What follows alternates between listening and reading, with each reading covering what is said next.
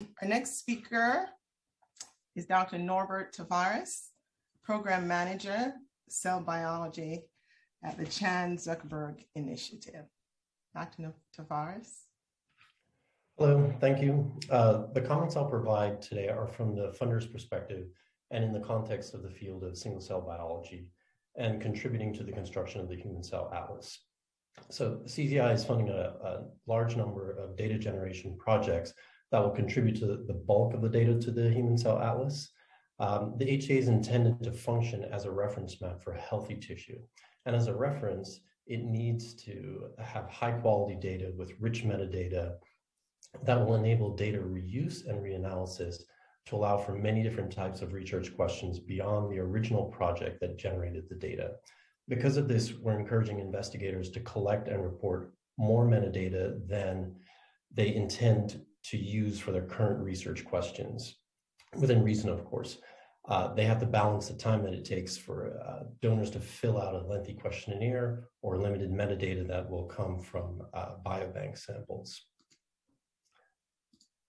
So one major issue that has come up is that single cell studies do not often report the race and or ethnicity, as you can see from the graph. And these data are from Cell by Gene, which is the largest queryable repository of single cell data. And the majority of the data are reported as unknown race or ethnicity. This is obviously a problem for meta-analysis and for data interpretation and for understanding which populations are truly underrepresented.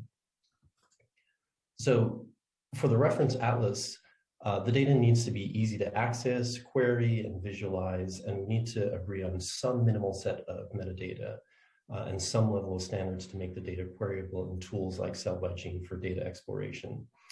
So we're encouraging the collection of a minimal set of metadata across all of the projects.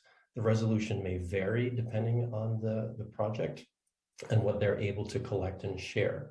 So the three things we're encouraging is that all groups do some level of genotyping, collect geography down to the finest grain resolution allowed by their IRBs and consent, for example, postal code, and to collect self-reported race and or ethnicity. And that's most relevant to their region, country, culture, community that they're working with.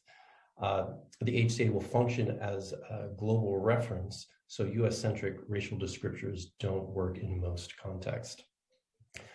Standards take time to develop, and they're not hard to put in place. It's getting buy-in and compliance that can be tough, and buy-in and compliance is necessary for successful implementation.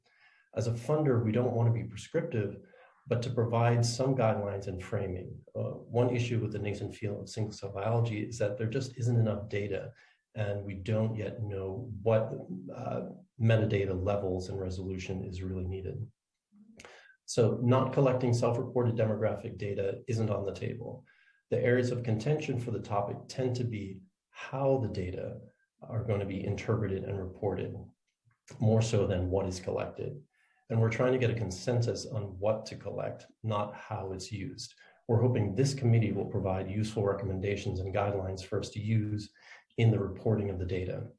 As a funder, we can encourage or even mandate the specifics about how the data are collected and how open they are, but it would be a real challenge to dictate to each lab how they write up their findings.